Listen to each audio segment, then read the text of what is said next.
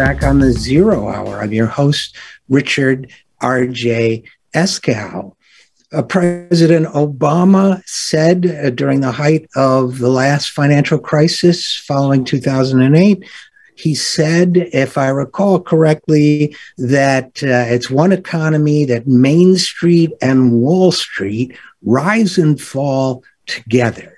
A lot of us challenged that statement then, and I would argue that my next guest's new report may challenge that statement now, but she'll let us know. Sarah Anderson has been on the program before. We're always glad to talk to her. She's the director of the Global Economy Project at the Institute for Policy Studies. She's also a co-editor of the website there, inequality.org.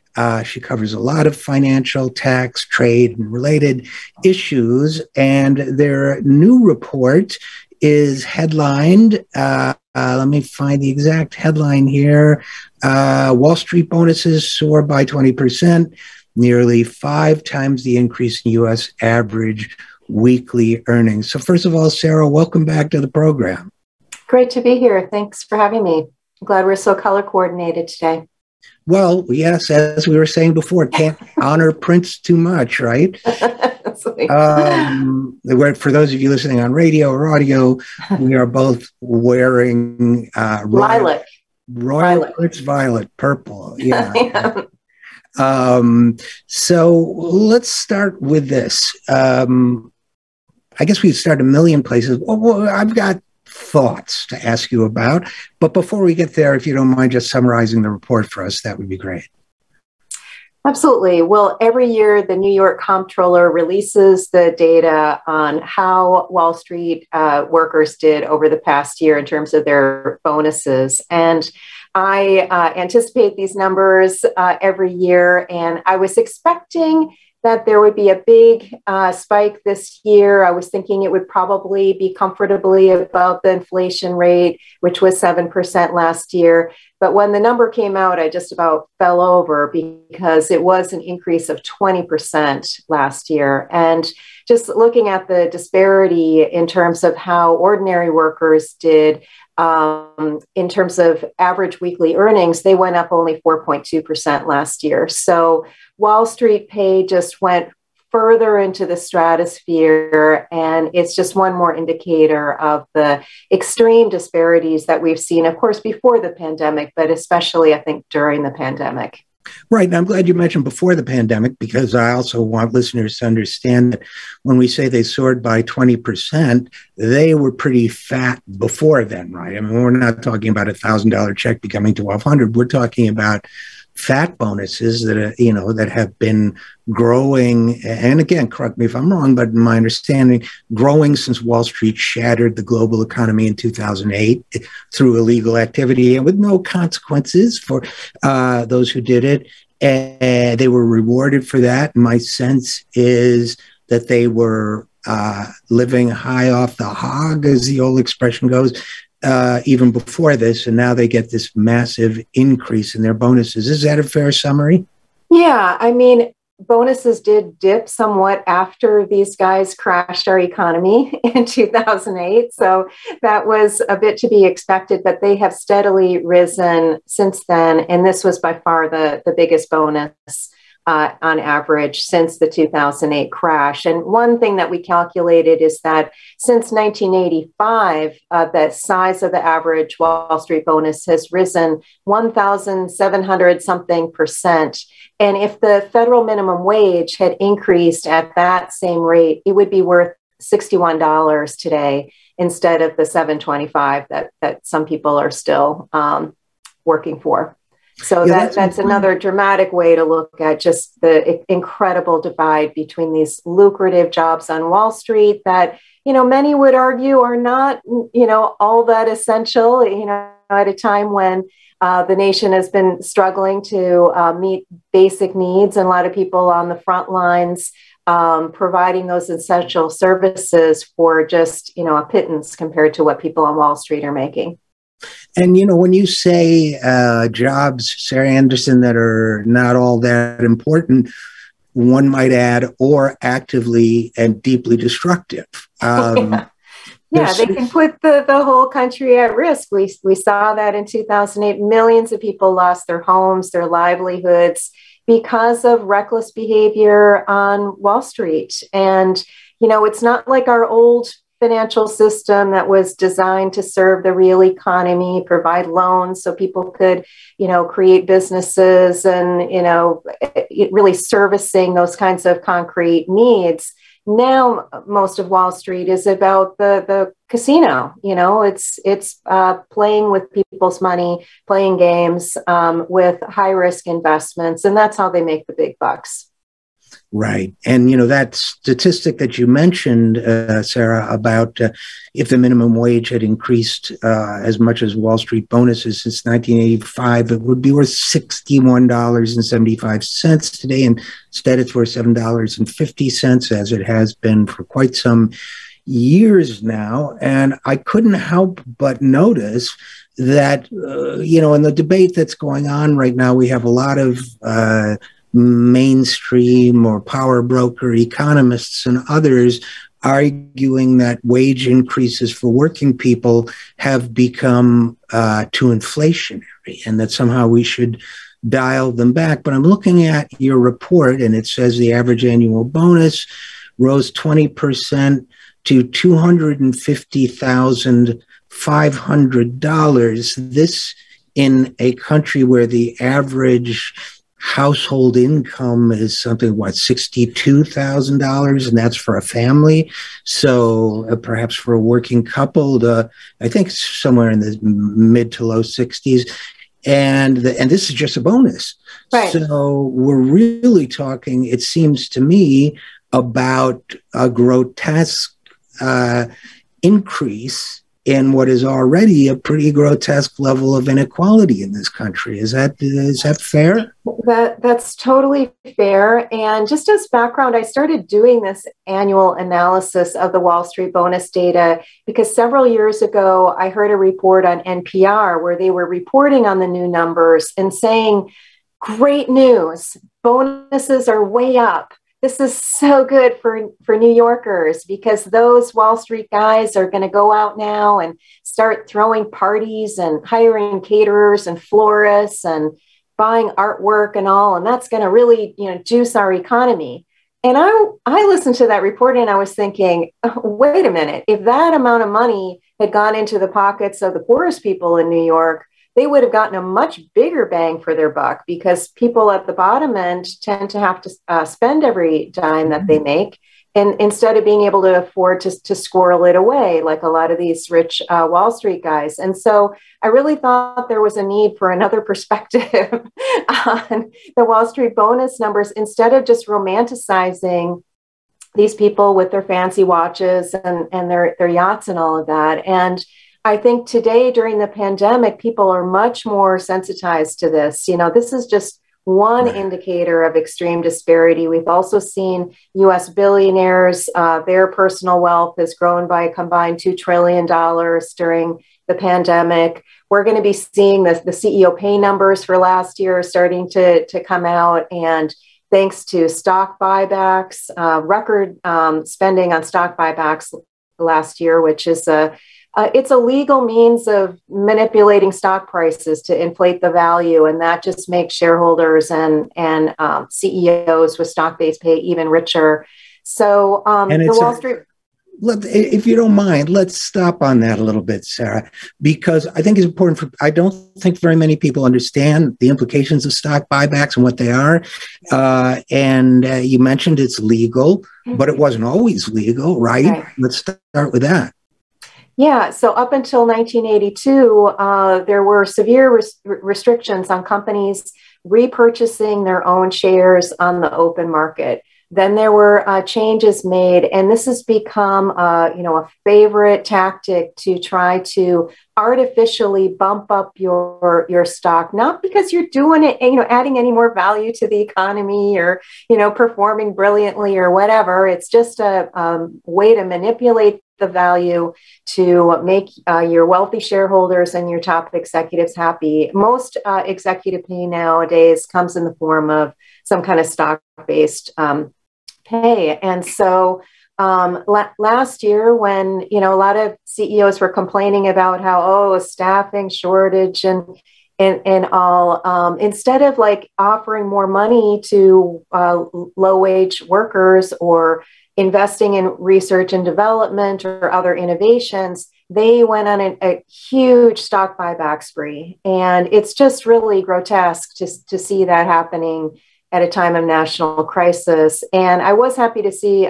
President Biden has come out with his federal budget proposal, and it does include some things to address this issue of the buyback bonanza that we're seeing. It would both tax buybacks, but it would also restrict executives from selling their own stock within several years of a stock buyback. So to take away that personal incentive for wasting company resources on stock buybacks when they could be doing so many more sensible things with that money.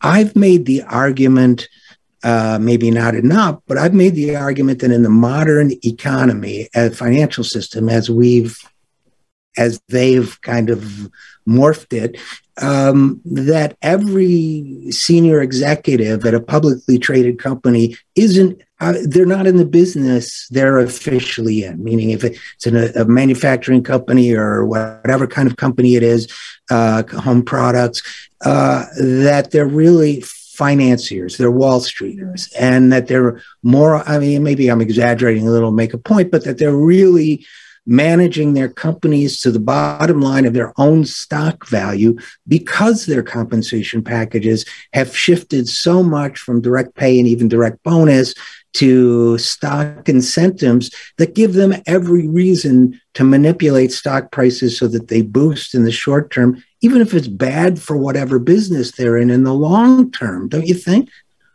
I think that's a really sharp analysis of what's going on and just how disconnected the guy in the corner office has become from what's actually happening at the company and the workers who are actually contributing real value to the company. In a way, they dismiss the contributions of those workers because it's a way to justify making 300 or so times what those people on the shop floor make. But it was just astounding to me last year. I looked in really deep detail at the company reports on executive and worker pay that they have to file with the SEC. And at so many companies where workers were just struggling, losing income, losing lives, really on the front lines of the pandemic, the executives didn't make their bonus targets because, it was a tough year. And the board was so fixated on how do we protect these guys from taking a little bit of a hit during a national pandemic? Can we give them a retention bonus? Can we move the bonus goalposts, in some way to make them, still get their bonuses? And that was the whole focus of the board, not on the fact that their workers were, barely getting by in this crisis. And, I think that's a great point, Sarah Anderson, and I might even extend it to our COVID response. While it has, since COVID began in the latter years of the last year of Trump's reign and the first year of Biden's administration, I would argue that while we've done a lot of good things for workers in the response, not enough, but a lot of good things, I would argue that that was a key part of our national response, a Federal Reserve response, and others was kind of the same thing. Can we make sure we protect the profits and wealth of the people who run large corporations in particular in the way we backstop corporate loans and allow the Fed to service corporations directly with the same kind of advantageous situation that banks have had in the past. It seems to me we've also had a public policy goal in the last couple of years that kind of reinforces this self-serving behavior on the part of senior executives. What do you think? Absolutely. And there were some conditions on executive pay in the COVID relief bill in 2020, but they were a joke. I mean, they were just so complicated that nobody really felt any pain related to those restrictions. And a lot of CEOs, I almost found it laughable. They made a big deal about announcing, oh, because of the COVID pandemic, I'm going to give up 50% of my salary. Well, we know that salary is just a very minute part of their overall pay packages. It made almost no difference whatsoever in their overall pay. And so it's a real missed opportunity to use the power of the public purse, all that assistance that was going to companies, to use it in ways that would have encouraged them to narrow their gaps between CEO and worker pay. But there continue to be opportunities. The Biden administration does not have to wait for Congress to act on executive pay. They could be putting conditions on federal contracts, making it hard for companies with really absurdly large gaps between CEO and worker pay from getting federal contracts. There's all kinds of other assistance that goes from the federal government to corporations. We should be using, as taxpayers, we should demand that every dime of that money is used to encourage high road business practices, going even beyond the CEO pay issue to look at, do they have good records on health and safety and environmental issues? Are they advancing women and people of color in leadership in their company? There's a whole range of things that we could use to put conditions on that kind of federal money. Representative Jan Schakowsky has a bill that would do that. It's called the Patriotic Corporations Act. As everybody knows, it's hard to get legislation through Congress right now. But the beauty of it is the Biden administration doesn't have to wait for Congress in terms of putting conditions on federal contracts. And President Biden has put some good conditions, $15 minimum for federal contract workers as one example, but he could go a lot further to use the power of the public purse to encourage better behavior. And it would be a big deal. I only learned recently that 25% of private sector workers work for companies that get federal contracts. So it's a huge share of our workforce. And it absolutely is. And it seems to me, though, in the meantime, that, until we're doing more to bring this whole conversation around to where we started, Sarah, that, what we saw, for example, after in our pandemic response was these federal backstops were made available to corporations. And again, correct me if I'm wrong, but my understanding, these federal backstops were made available to corporations with some genteel rules on them. But then corporations were able to go out and, get private loans instead because lenders knew they had these backdrops. So once again, these executives made themselves extremely wealthy without passing, profits down the chain, and Wall Street also got wealthier. Hence these fat bonuses. Is there a connection there? Absolutely, and it's an issue that you understand well, but once you start talking to people about Federal Reserve actions and monetary policy and all of that, it can you can lose people pretty quickly. So it was a hard, and you have to connect some different dots. But clearly, the government did a good job in terms of pumping money into the economy in a way that helped spur the recovery. So faster than during the Great Recession after the 2008 crash. But it could have been done in a way that would have left us in a place that was more equitable than going into the pandemic. And that opportunity, I think, was really lost. Right. Now, one of the things your report covers, Sarah, and I think is so important, is the ways in which these rapid increases in Wall Street bonuses, which to me are symptomatic of a broader problem too, right? Mm-hmm. But in and of themselves are a problem. It's contributed to gender and racial equality. You've made that point too as well. Yeah, I mean, it could be just so obvious that you hardly have to raise it, but most of the people in the upper echelons of these big Wall Street banks are white men. Big headline there, I'm sure.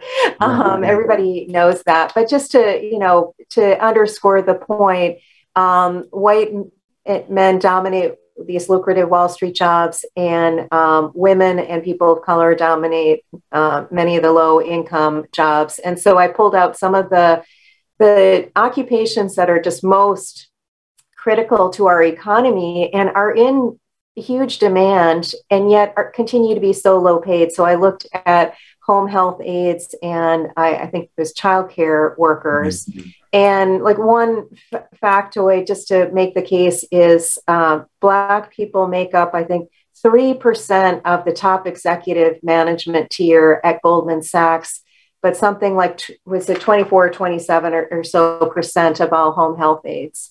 A job, I think it's about 24%. That's a job that pays, in the 20,000s.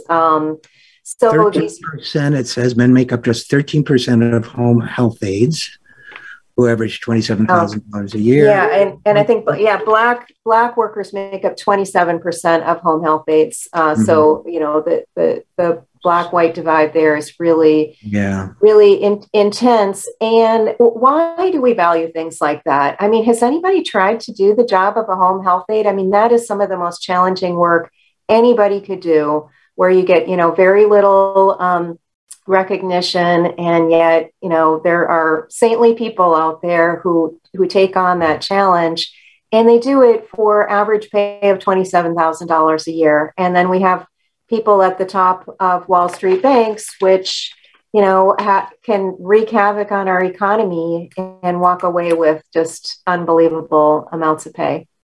And of course, home health and childcare workers have been hit among the hardest by the pandemic, right along with retail workers, grocery workers, and so on.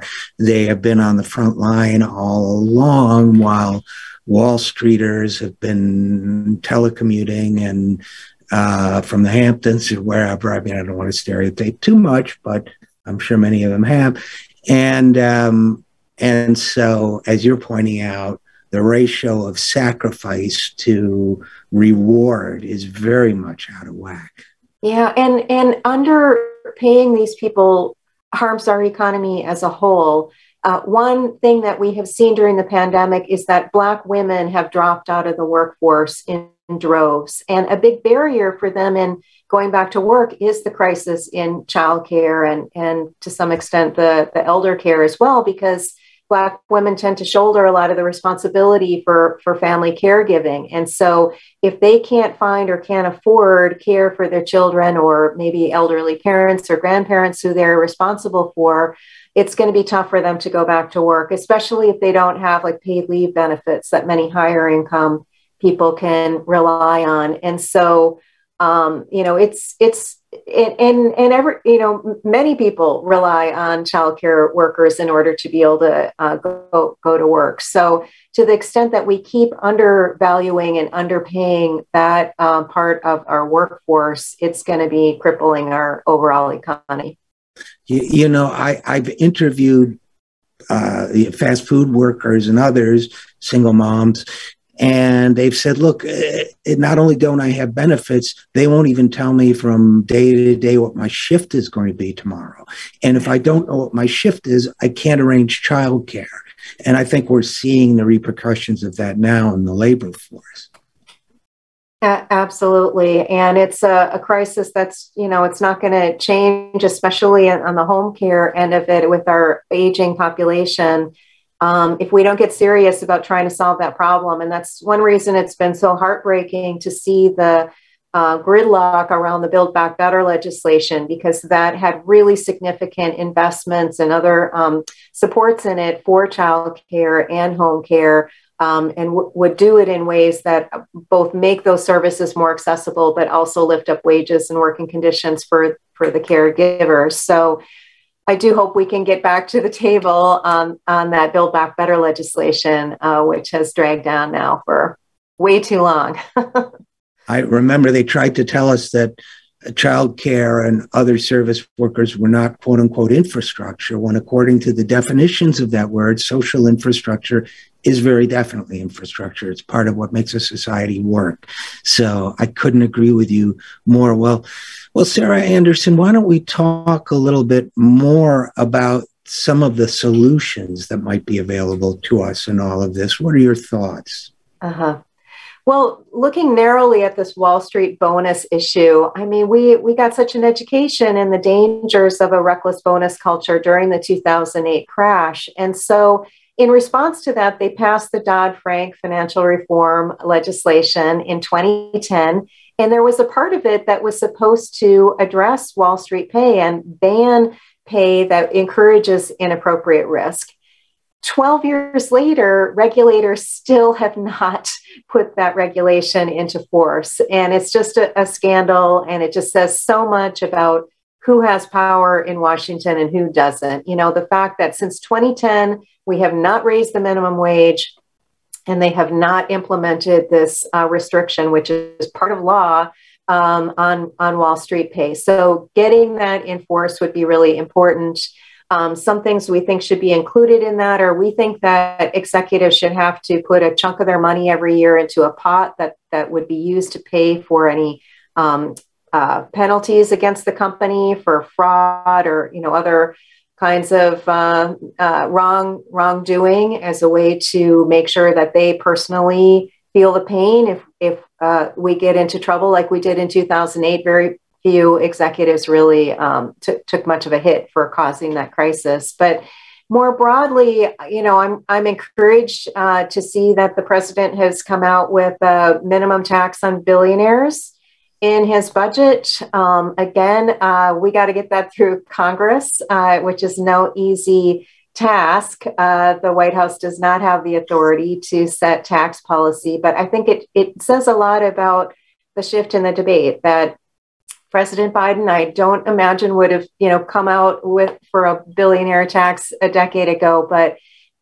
the extreme inequalities have just become so outrageous that I think they're seeing that there's a real need for this, and especially to address the concentrated wealth that escapes most taxation, unlike their ordinary, you know, annual income. And so the billionaire tax that he's proposed is designed to address that. So, and also, you know, we're facing inflation. That's what's on so many people's minds.